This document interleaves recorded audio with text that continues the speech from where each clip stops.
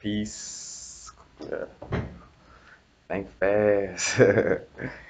Another anime show that I'm on now. Matter of fact, y'all probably already watching it, but The Blue Exorcist is another good one. Matter of fact, this one is actually I think on Netflix.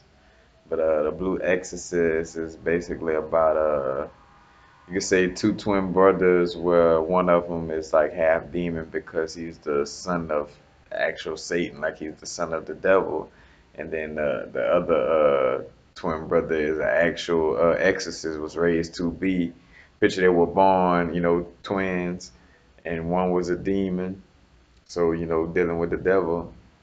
And the other one, when he came out, because they knew that the other brother was a demon, they taught him from a young age to be an exorcist, you know what I'm saying? So, here it is that they grew up both becoming exorcists, where the brother that's not a demon is actually the teacher to the one that is a demon in a little exorcist school or whatever. Matter of fact, this anime, which is pretty cool, is that they don't really use a lot of like which other shows like use King Solomon's name and stuff like this, but this one right here really uses a lot of real names in that sense. Like they bring up the stone malachite, and matter of fact, they got a little store where you go, almost like a little Wicca store where you go get your different herbs and stuff like that. You know what I'm saying?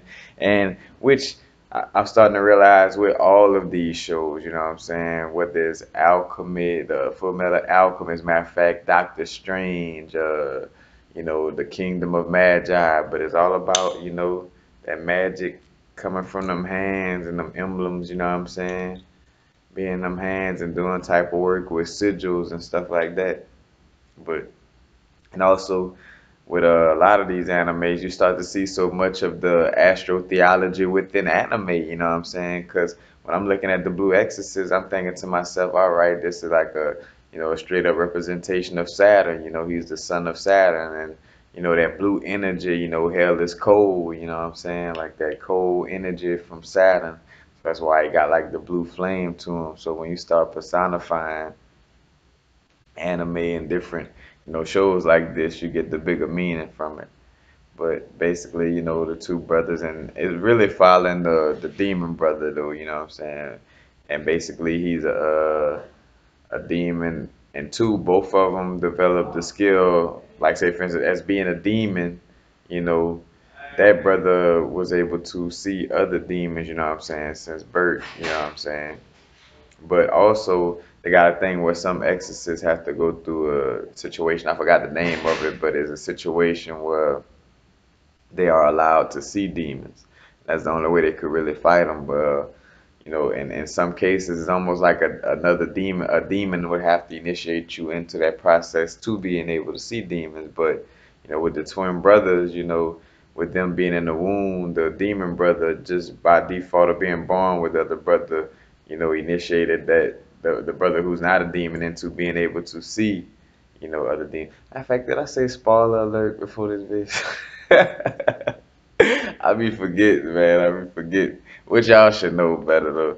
You know what I'm saying? But yeah, and then so basically they see the little demons like little, they don't look super malicious, but from little fairy looking demons to, matter of fact, it's almost like too, you see the correlation of like how you got the ruch in magi's, like the chi energy, or like just energy floating around, and like you got like the dark rook, but like they see they got like little small little fairy demons that float around, and if you pick up enough of negativity, they kind of gravitate towards you until the demon could actually take your body.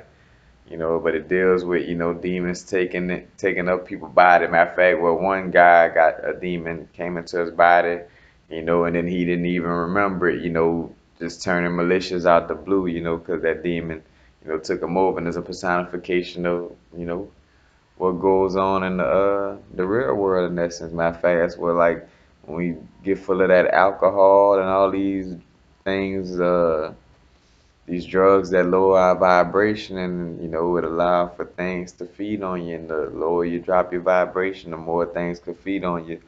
And if you put yourself in too far of a bad place, then you just be, run by that lower vibration, or that, that evil, or that, what I'm saying, that vibration, that demon, you know what I'm saying? You know what I'm saying?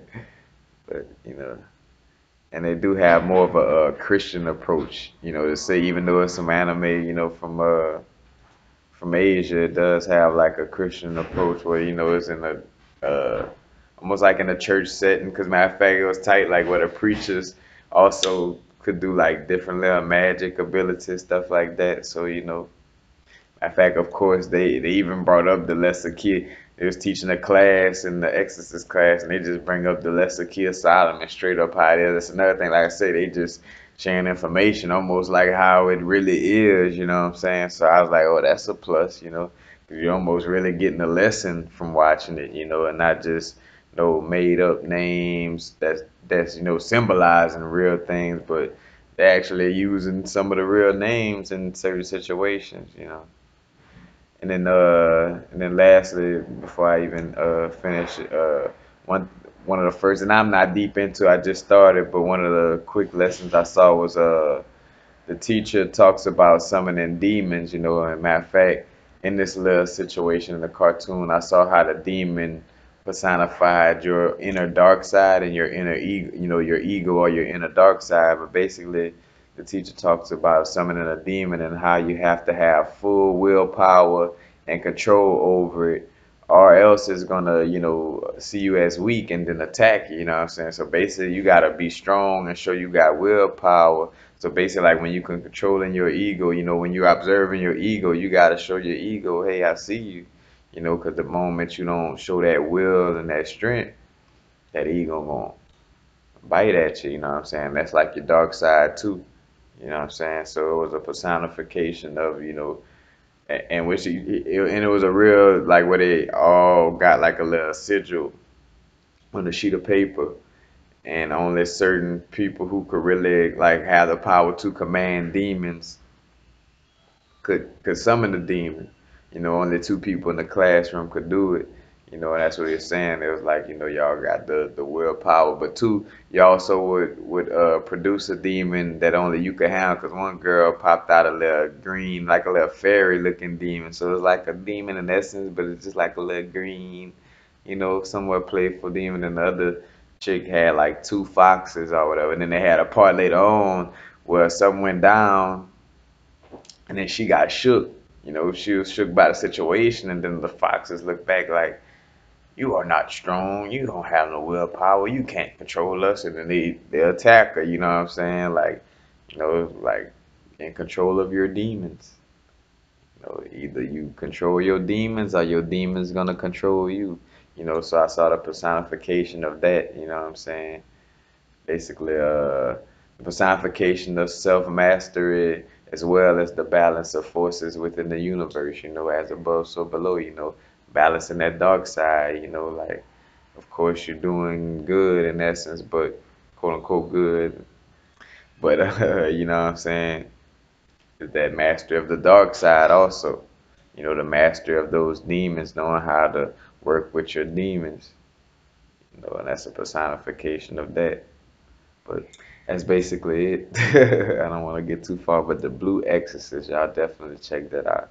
It's another good little anime I've been watching lately. But peace, happy now. Now is the vibrate. Not too far in the future, not too far in the past. Right now.